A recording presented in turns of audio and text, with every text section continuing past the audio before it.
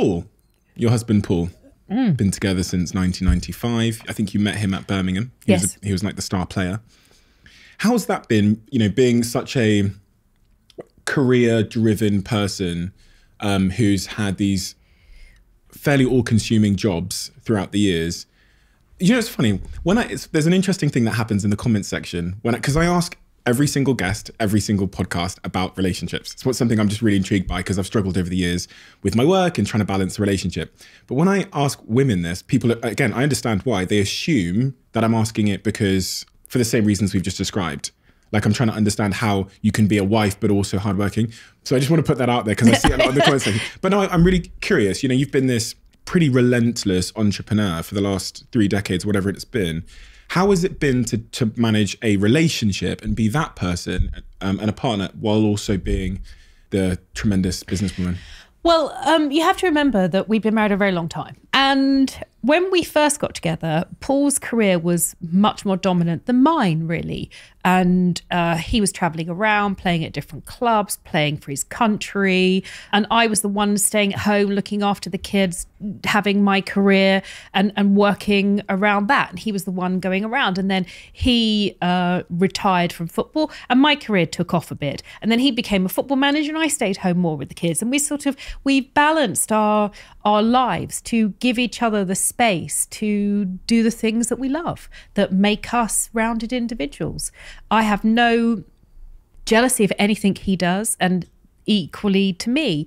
So, for example, when I'm filming The Apprentice, I don't know how it works on Dragon's Den, but when we film The Apprentice, when it says it's 4 a.m., the voiceover says it's 4 a.m. It really is 4 a.m.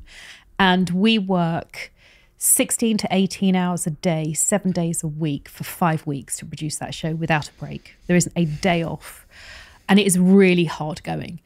So I always say to Paul, it's much better if he's not there, because I want to get up at 4 o'clock in the morning, have a bath, put the lights on, turn the television on, leave when I want, then get back maybe 8 o'clock at night, go straight to bed, ready for a 4 a.m. start the following day or whatever it is. So he goes to Canada to see his family because his parents live in Canada, and he has a great time with his family, and I can focus on what I have to do without any distractions. Because what happens during that period is, let's say he might say, should go out for dinner tonight, and I'll say yes, and then I don't get home because filming's overrun and I'm not home till 1 o'clock in the morning.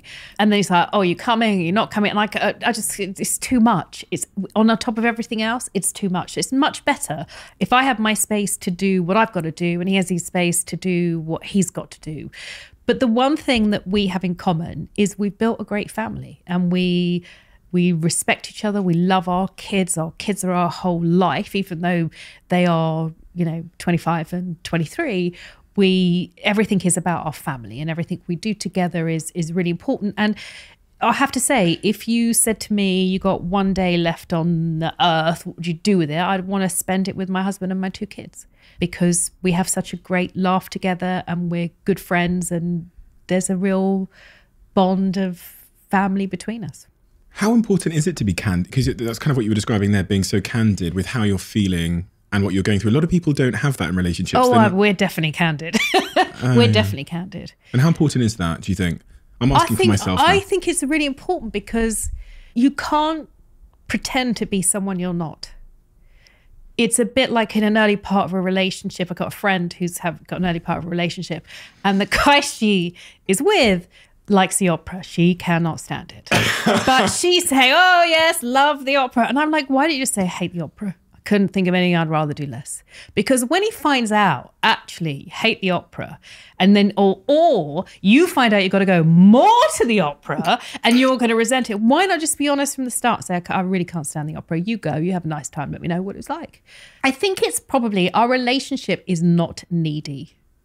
So he doesn't need me, I don't need him. We want to be together, but we don't need to be together. I don't need to know where he is every minute of the day. I don't need to know what his thoughts are on every single thing or everything I do. I think if he could have me a little bit more needy, he probably would. But he knows that I'm very self-sufficient and don't need much from anyone. And I think that's, again, going from boarding school where you're very much on your own, you like your own company.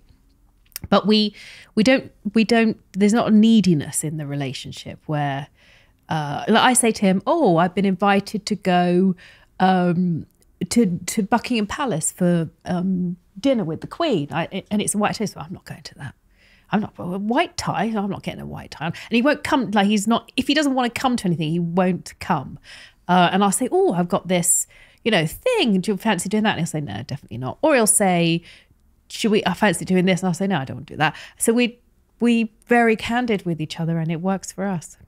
This is the single biggest mistake I made at the start of my relationship. And me and my girlfriend had a conversation and we discussed it, was I was saying yes too much to things to try and please because you feel like that's what's needed. Whereas I came to learn over the years, and I literally had this conversation with my girlfriend over the last month, that in fact, I need to just be honest more, regardless of how I think it might impact her. So. Because you see, you're saying yes when you really want to say no. Yeah. And then you've got this sort of underlying resentment. And it's much better to just say no and suffer the consequences. Yeah, definitely. Versus forever, because as you say with the opera, I then have to try and live out this life forever. Exactly, exactly. I think it's important to have your own space and your own friends and do your own thing.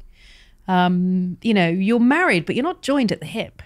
And of course, there has to be a level of mutual respect there and honesty and trust and all of those things. That goes without saying. But you're not the same person. And it is okay to have different interests.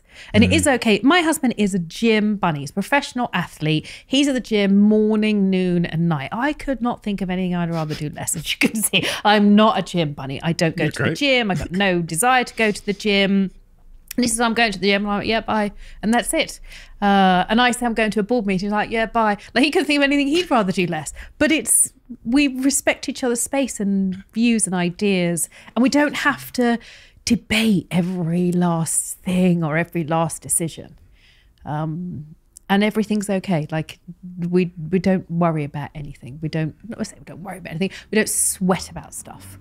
I don't care if he doesn't pick up his socks. Interesting. The whole world is not going to stop because I've picked up his socks. But I tell you what really is important in a relationship is understanding when other people are under pressure and being there for them. And I don't mean being in there with them, but I mean just being there for them and doing the things that really matter to them as opposed to big romantic gestures. I'm not a flower person. I don't particularly like flowers. If someone bought me flowers, it's okay, but I'm not a big, I don't need flowers. But my husband used to fill my car up with petrol. So it was one less thing I had to worry about. And it's small things like that that build a foundation because that person's there for you, even though it's not a big romantic gesture that the whole world can see, because that's really not very important to me. Have you ever done the love languages test thing? No, I don't even know what it is. So I'm not into this kind of woo-wah thing, but this is actually quite logical. Is it from Just 17 magazine or something? I don't even know what it is, but it's probably.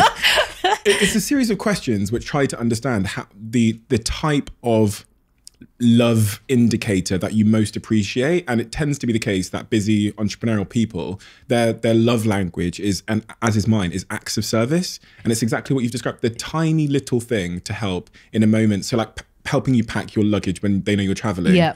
Or just doing that tiny, and for me, when I did the survey with my girlfriend, I'll send it to you.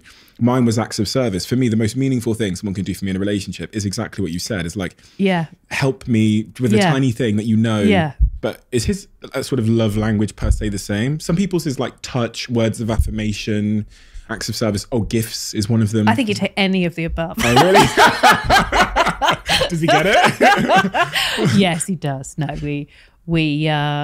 I think for us, the most important thing for us is having a laugh, having lots of family and friends that we enjoy their company with. And, it's interesting. Lots of couples have been married a long time. They need lots of people around them to break up. They have lots of friends over, lots of things, big parties and stuff like that.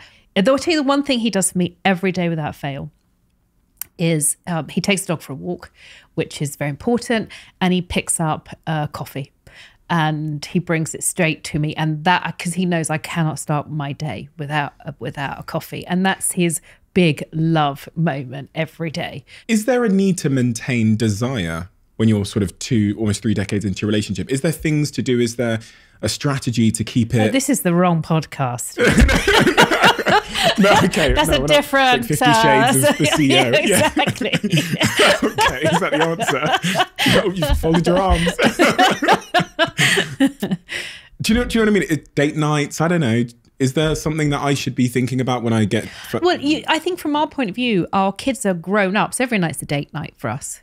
But I think doing things that are different and unusual. I mean, we went on this fantastic tour of Thailand where we went all over, did really crazy, wonderful things that were really good fun. So we try and do more experience-led things, but equally we are prepared to go in our tracksuits and go out to the pub.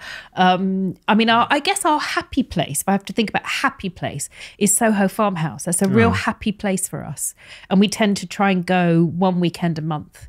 And we spend 2 nights and really don't do anything. Take the dog on long walks, have loads to drink, watch a film, go out to eat lots of food, and just relax.